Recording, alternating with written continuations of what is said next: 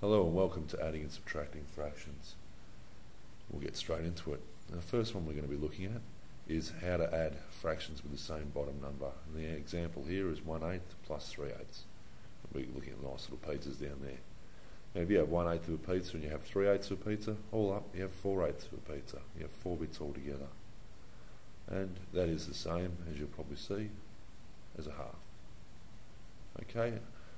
Nice and easy, bottom number stays the same, the only thing you're adding is the top number. So next we'll look at where you have a different bottom number, what you do. And the example here is where you've got, say, 1/8 plus a half. Now what you need to do here is make the two bottom numbers the same. Now remembering the stuff that you did on equivalent fractions earlier, the way that we can do this is by changing the half to a number over 8. And to do this, we multiply the top and the bottom number on the half by 4, which makes it into 4/8. So we end up with the equation 1/8 plus 4/8, which altogether is 5/8. Okay, something a bit more difficult now, 2/3 plus a quarter.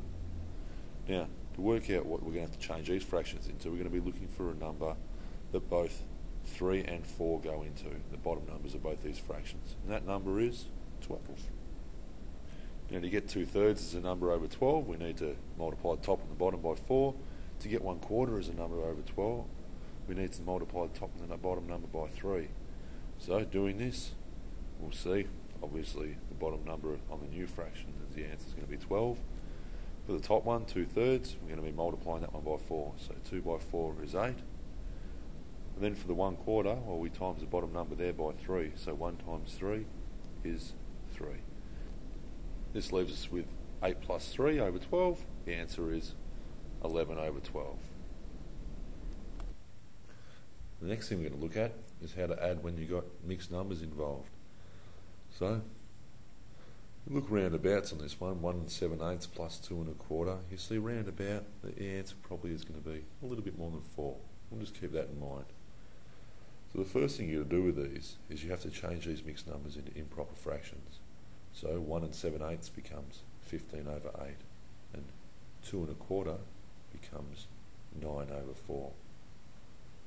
Okay, that's the first step done. The second thing you're going to have to do is you're going to have to make those bottom numbers the same again. So both bottom numbers go into 8. Okay, 15 over 8 is fine. The 9 over 8 bit we're going to have to multiply by 2 for both the top and the bottom. Okay, so as you can see, 9 times 2 is going to give 18, which gives us the equation 15 plus 18 over 8. And 15 plus 18 is 33. The bottom number stays the same as 8. We can simplify this a little bit further now. And 33 divided by 8 gives us 4 with 1 left over, so we put that as 1 over 8. Finally, what we're going to have a look at is the idea of subtraction. Now, the idea with subtraction is exactly the same. So, we get an example here of 7 over 8, take away 6 over 8, 7/8, take away 6/8. As we'll count it down, 6/8, 5/8, 4/8, 3/8, 2/8, 1/8. That's pretty easy. And you can have a look at it. 7 take away 6 is 1. So 7/8 take away 6/8 is 1/8. The next example we'll look at is where we've got a mixed number or a whole number. 2 take away 5 over 8. Now, the way to change 2 into a fraction is you can see on the pizzas here, each bit has 8 slices. So all up, 2 bits of pizza has 16 slices. We can write that, the 2 as a fraction of 16 over 8. Okay, which makes sense. 16 divided by 8 is 2. So 16 over 8 take away 5 over 8. We can slowly take all these away. 16 take away 5 gives you 11, and the bottom number is going to stay the same as 8. So this can be simplified further to become 1 3/8. Just to sum up, the steps involved in adding or subtracting fractions are as follows. The first thing you have to do is you have to turn any mixed number into an improper fraction. The next thing you have to do is you have to use equivalent fractions, the idea of equivalent fractions, so that you can make the bottom numbers on the fractions the same before you actually go ahead and then complete the question as required.